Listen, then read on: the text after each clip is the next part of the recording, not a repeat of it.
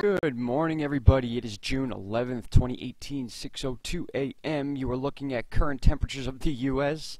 Look at some of these temperatures as we get close to Canada. 44, even in places of northern New York, we got 40s and low 50s up in the northwest area of the U.S. Big moisture system moving down through Oregon right now as we speak, and also some big storms that just moved through the Dakotas. We can actually look at those right now. Northeast has been getting saturated all night. We got like over 2 inches of rain last night. It's just letting up now, giving us a little bit of a break. I'm in southeastern Pennsylvania. We'll back up a few hours and we'll move forward. We can see some of these storms.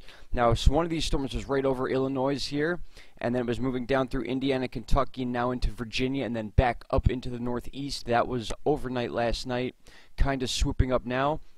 And then you could see this big area of storms here right now in the Dakotas, moving its way into Minnesota. So the border of Minnesota and North and South Dakota. This is not only a thunderstorm situation, lots of moisture, but very cool temperatures, very low temperatures. There was even reports of snow in the higher elevations in Utah, near the Nevada area. Very interesting, and also could be more coming with this little system here. So that's what's going on as far as the U.S. goes. I know very quick information, but those are the main situations going on. Some spotty things going on in the western areas of Texas, moving across, actually curling into the Gulf. Now, as far as these hurricanes are going, actually these are the lightning charts associated with these storms we're talking about. You can clearly see where each of those storms are. It's like one here, one there, and then one that just came off the east coast kind of and dipping back down into the Atlantic Ocean. Now, as far as this storm goes that we are looking at in the Gulf, that has been a popular topic the last couple days, they're not showing as much detail with this storm as they were even yesterday. It is more of a tropical wave that we are seeing down in the Gulf right now. We do have Hurricane Bud making its way towards the Baja, and then we had a super rapid intensification of Hurricane Aletta. If you guys remember, this storm was the first hurricane of the Pacific season, which is just dissipating now. It's a tropical storm. But check this out. During its rapid intensification, there was some major lightning going on in the eye wall. And usually lightning is not that common in the eye wall of storms. Some scientists are saying that the reason for the lightning was part of the rapid intensification of this storm. This thing got all the way up to Category 4. A very strong hurricane, was no threat to land, but yet for the Pacific Ocean in those cooler waters, very strong storm. And now we have Hurricane Bud, which is also rapidly intensifying. They're saying it could rapidly intensify greatly in the next 24 hours. So if we back up vent to sky here, we can see Hurricane Bud right here.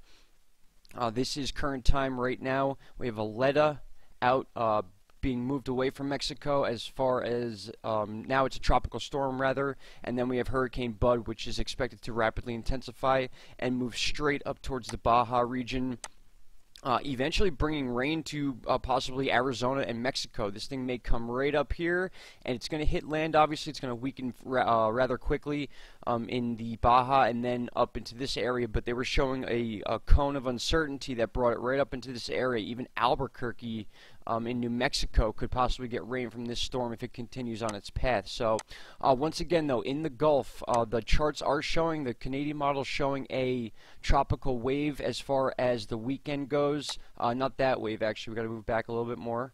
We're at the 11th today. Here's the 11th. Here's Hurricane Bud.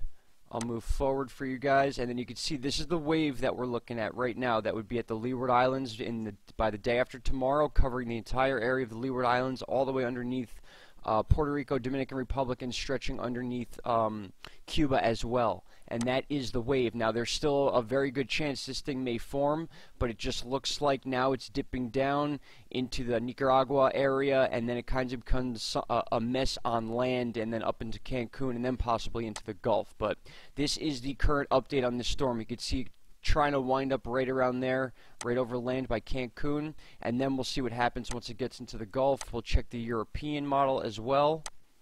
We'll back this up. We move forward. Here is Bud right here. This is now current time, the 11th, and we could see that wave wants to come up around the 15th according to the European model. And then finally we'll look at the GFS which has been a little crazy this year, but nonetheless still very much a useful tool. We're going to use it. We have to use it. There we go. Sorry about that. And you can see Bud right here in the corner. Here is the wave we are watching. And actually, I'm sorry, that is Bud. That was Aletta you just saw. This went back to the 8th. We're at the 10th now. There is Hurricane Bud. And now the 11th. 12th, here is our wave that they were talking about becoming a hurricane in the Gulf going towards Texas. And as of right now, they're showing it as a tropical wave. So that is also according to Vent2 Sky. So the threat is not gone. I don't want anyone to misinterpret what I'm trying to say here, but what we do have clearly is a tropical storm, which was Aletta, that reached Category 4 speeds. Now we have Hurricane Bud, also heading towards the Baja, and we have a tropical wave with 2 actually tropical waves behind it. So that is why I'm still very concerned about this storm. It may not be this wave that turns into a hurricane, but the next 2 that are coming, the dust coming off the Sahara is absolutely insane right now. It is reaching all the way over into the air to the tip of South America. So that sand is coming off of the Sahara. It is coming out this way and following this path, the same path that the hurricanes follow. And a lot of scientists believe that those molecules of dust and particles actually aid in the formation of hurricanes. The same thing happened last year. Once we saw that stretch of sand come off of the west coast of Africa, we started seeing just a pile of storms moving west to east all the way to the Leeward Islands, and then they would pick and choose depending on the jet stream and the pressures. They would come up the east coast or get into the Gulf, and we had 10 in a row last year starting right around this time, guys. So this is when we need to keep our eyes out. Sorry I've been gone for the last couple days, had some stuff to do, you know how it goes, but we are back, and this is our latest update. So I hope everyone has a great day. There's an article here on weather.com. First article you will see about the rapid intensification of Aletta from the GOES satellite, the GOES satellite 16. And that is that. We will update Hawaii later on in the afternoon. Here's an infrared version of the storm from Thursday. And you can see those purples popping up. That is all lightning, very rare in the eyewall of the storm. You usually get the lightning on the outer bands of the storm.